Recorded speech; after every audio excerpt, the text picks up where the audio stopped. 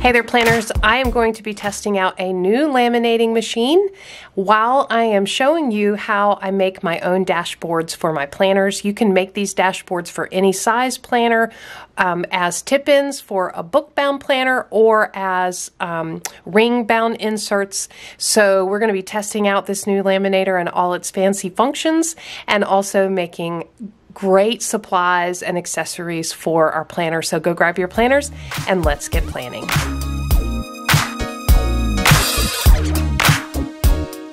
So if you've been on my channel and watched some of my DIYs or any of my planner setups, you know that I use a laminating machine quite frequently in my planner setups. And I have had a Scotch laminator. I will pop a picture of that, the one that I have right here, and have a link to it down in the description box below. I have had the same laminator forever, and I use it for all kinds of things in my planner, from task cards to decorative cards to little inserts to dashboards, all kinds of things. I was recently contacted by a company called QFun on Amazon to try out their new laminator, which is, I have to say, quite a bit fancier than my Scotch laminator.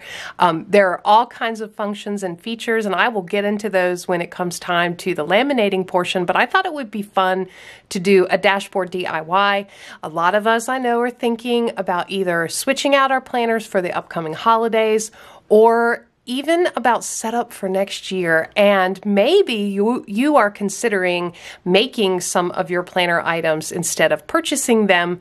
And so I thought this would be a great DIY so that you know how to make some things for your planner, like task cards or dashboards. So I'm going to actually walk you through step by step how I make a dashboard for my planner. I'm going to start by finding the image that I want to use on my dashboard for my planner. So let me slide this guy out of the way, and I'm going to pop up my screen where I am actually searching for my image. All right, so I'm starting on the site Pixabay. Pixabay is one of my absolute favorite tools to use for finding copyright-free images, things that I want to add to my planner. And I know that there's not going to be any copyright concerns, and so this is really one of my favorite places to come. It's free to use. That's another amazing thing about this site. And there are images, videos, vector images, like images with no background, all kinds of things. So I'm going to start just by doing a simple search.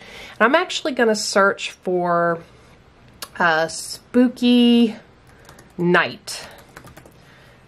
So let me just see, spooky night. I am going to be setting up my planner for October, and I am sure I'm going to want to use some, spooky night time type images. And let me just see what I come up with. So you can already see there are some graphics that look sort of, cartoony, and then there are actually some computer enhanced images, and then there are like photos, amazing photos.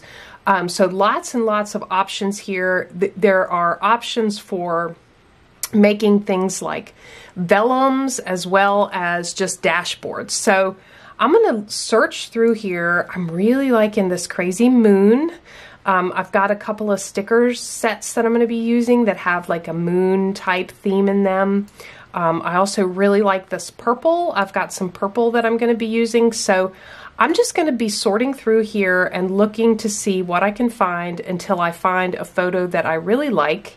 And I will come back once I've found one and share that with you. All right, so here's the image that I found. I love this. It's got the purple, it's got kind of a spooky tree and moon and some bats in the background. This is just gonna be perfect for me for what I'm looking for. And you can see, I know already the dimensions aren't quite right because this is a little bit like a square, so I'm gonna have to play with the dimensions a little bit, but that's okay. I'm gonna be able to do that in the next step. So what I do on Pixabay is I actually download this for free. When I click this button, it's going to ask me what size I want to download it in. So you pick whatever size you want to download it in and download it and save it to your computer somewhere in a spot where you can access. All right, so now I have saved the picture, downloaded it, and saved it somewhere, and I've opened up a blank Word document. Now, if you don't have Microsoft Word, that's fine. Any word processing software will work. I just use Microsoft Word because that's what I have. So I've copied my image, and now I'm going to come in here and I'm going to paste it. And you can see it's so big that it's actually hanging off the page. So I'm going to click on it. I'm going to come up here to picture format. And the first thing I'm going to do is change the position to the middle of the page. And then I'm going to come over here to size, and I'm going to shrink it down a little bit just so that it all fits on the page. Now this next step is really important. I've got it shrunk down so it's on the page. Now what I need to do is to know the dimensions of my image. So I know that I am going to be putting this in an A5 size planner, and I have measured, so I know the dimensions of an insert in my A5 size planner are a height of 8 inches, 8.27 inches by a width of 5.83. That is kind of a standard measure for A5, but I highly recommend you actually measure because you never know if an A5 is an A5 is an A5. So A5s can be different sizes. So make sure you actually measure where you're going to be putting this in, and you want to make sure you also leave a little bit of room for the edges, which will be laminated, because you do have, when you're laminating, you have that little small edge that seals the laminating pouch around the image. So the first thing I'm going to do for this, because I know it's a little bit square, is I'm actually going to crop it and make it more of a rectangle shape. So I'm going to bring it in on this side just a little bit and bring it in on this side just a little bit, just so I get that rectangle shape. So now I've cropped it to be that rectangle shape, and now I'm actually going to go up here and bring down the full menu of size. I'm going to unlock the aspect ratio so that I can actually input the dimensions that I want. So for height, I'm going to say 8.2, and for width, I'm going to say 5.7. And that is going to be the right size for my image. So now that I have my image the right size, I'm just going to go ahead and print this on regular printer paper. All right, so here's my image. I'm super excited with the way it came out. And I should say, I'm going to have all the supplies that I use in this DIY listed down in the description box below, as well as some videos, other videos where I'm using a laminator so you can get an idea of what type of projects you can do for your planner with a laminator if you've never used a laminator and are considering getting one.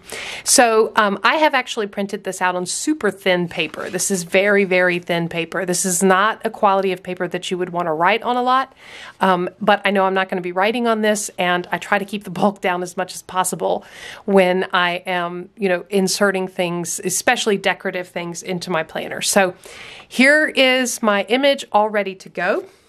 Now let me talk about this laminator from QFun. I'm going to go ahead and turn it on, and I'm going to select the 3 mil setting, which you can see blinking green there. And while it's heating up, you can see that it's heating up because it's blinking. I'm going to talk a little bit about the features of this, because I think this is this is a much fancier laminator than my Scotch laminator. So first of all, there are 3 different settings over here for how to use the laminator.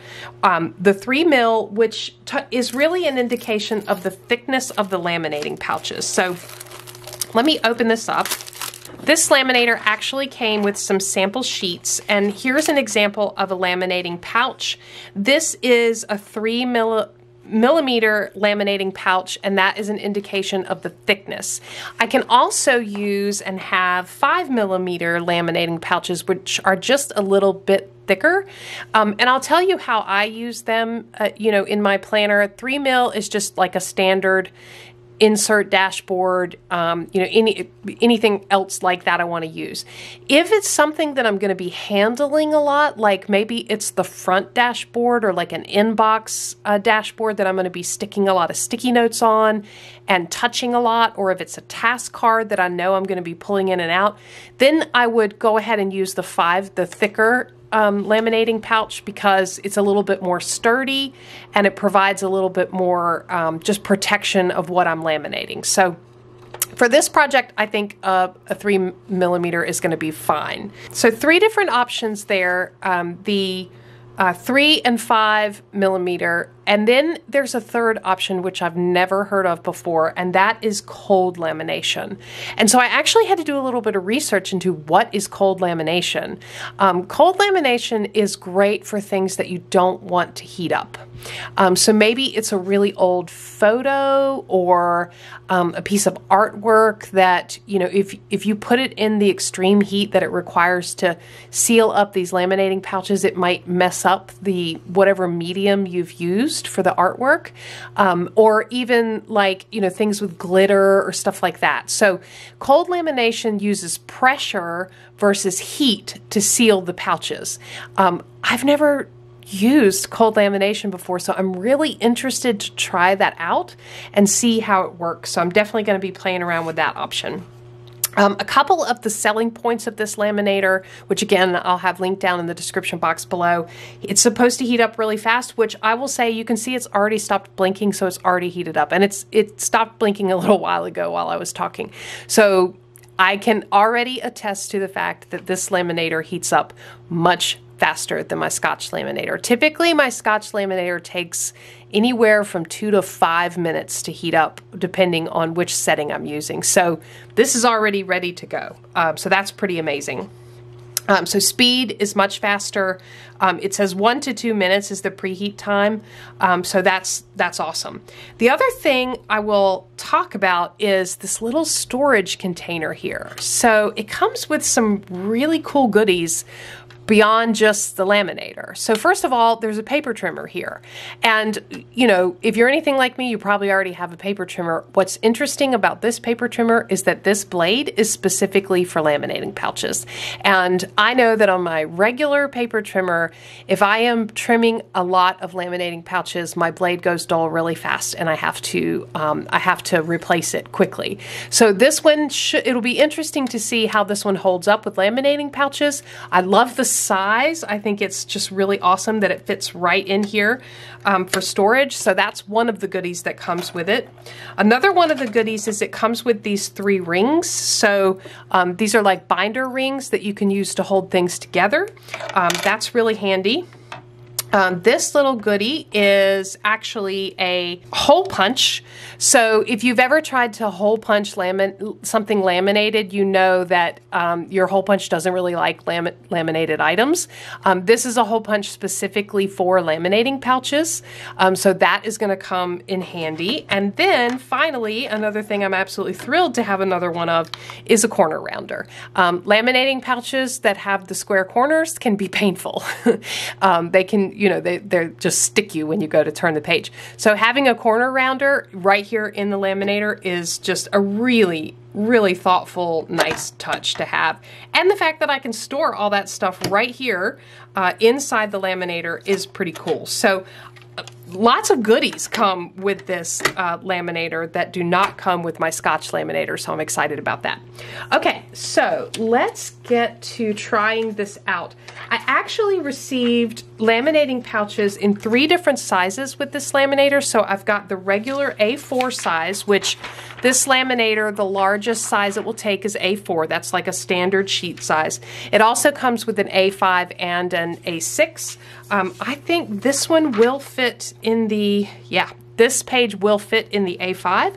So I'm going to go ahead and use the A5 sheet.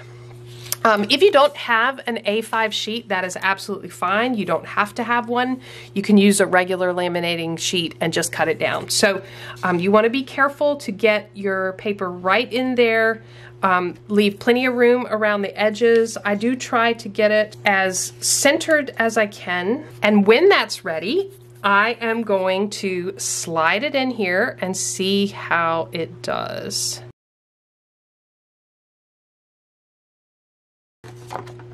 All right, so it has come out the other side, and I'm actually going to turn it off because I know I don't need to run this through a second time. This is a pretty amazing seal. Sometimes with my Scotch laminator, I feel like I need to run things through 2 or 3 times to really get that seal, but I'm looking at this and there's almost no edge on the laminating pouch. It goes right to the edge and it's a really good seal, and you can see how, you know, shiny and straight that is. So I'm super thrilled with that. I'll go ahead and cut this down, but I do just want to say, pretty impressed with how fast that was. I mean, I was able to turn it on, heat it up, and get it going and have it laminated in less than 5 minutes. And that is definitely not the case when it comes to my Scotch laminator. All right, let me get this cut down. All right, so now I have my insert spooky Halloween, you know, kind of purpley, spooky night with the bats. I've got my insert ready to go. And it is going to easily be, you know, a tip-in for my planner. I think it's going to be perfect for my upcoming October planner, somewhere in there. And I'm really, really impressed with this laminator. Thank you so much to QFun for letting me try this out. I absolutely love it, and I would highly recommend it if you do not have a laminator and you're looking to purchase one and you want one that is going to get the job done fast and have some pretty cool options. I'm excited to try out the cold feature and some of the other options. So I think this is a great purchase. I'll have it listed down in the description box below in case you want to check out more of the details. I have all my supplies listed down in the description box below. I hope you enjoyed the video. I hope you will be making some of your own dashboards instead of buying them, using some, you know, free images from Pixabay and really tapping into your creativity and personalizing your planner to you. If you enjoyed the video, give me a thumbs up, subscribe to Planning Annie for more content like this, and as always, thanks for planning with me.